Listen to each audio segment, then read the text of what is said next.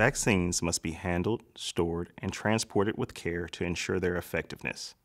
In this short video, you'll learn how to define planned transport for vaccines and identify the steps and materials needed for planned, also known as non-emergency transport. To get started, planned transport refers to the redistribution of vaccines to satellite or off-site vaccination clinics. It also could refer to the movement of doses that are about to expire so they can be used where they are needed rather than wasted. Ideally, vaccines should always be shipped from the manufacturer to administration sites. Transporting vaccines between sites should only be done when necessary.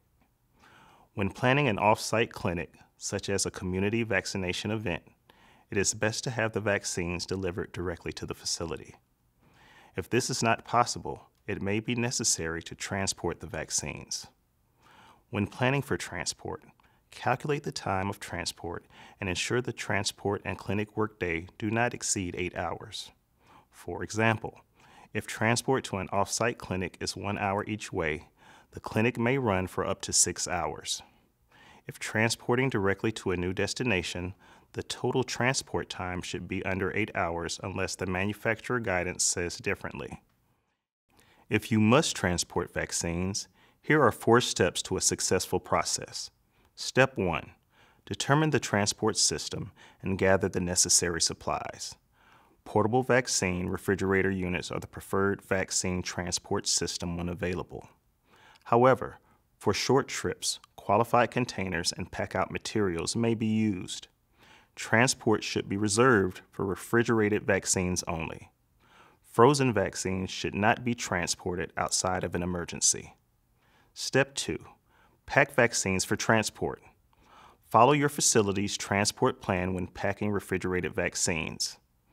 If the vaccine requires a diluent, ensure there are equal amounts of vaccines and diluents. You also can refer to the CDC Storage and Handling Toolkit for detailed packing instructions. Pack-out materials used with your qualified containers can include coolant materials, such as phase change materials or conditioned water bottles for refrigerated vaccines, insulated materials like bubble wrap or corrugated cardboard, and a temperature monitoring device, such as a digital data logger or DDL. Step 3. Monitor vaccine temperatures. Use a DDL to monitor any changes in temperatures. If using a company or personal vehicle to transport the vaccine, place the vaccine container inside of the passenger compartment and not in the trunk or bed of a truck, which may be too hot or too cold. Move transport containers directly to a vehicle that is already at a comfortable temperature. And avoid leaving containers in areas where they are exposed to direct sunlight. Always document temperature readings and how much time vaccines spend in transport on a temperature log. Step 4. Arrive and unpack the vaccines at your destination. Before unpacking your vaccines at the destination, make sure to record the time, temperature, and your initials in the temperature log. Then quickly transfer the vaccines to a refrigerated storage unit or administer them by the end of the vaccine clinic day. Take immediate action if you note any temperatures outside the recommended range. This is called a temperature excursion.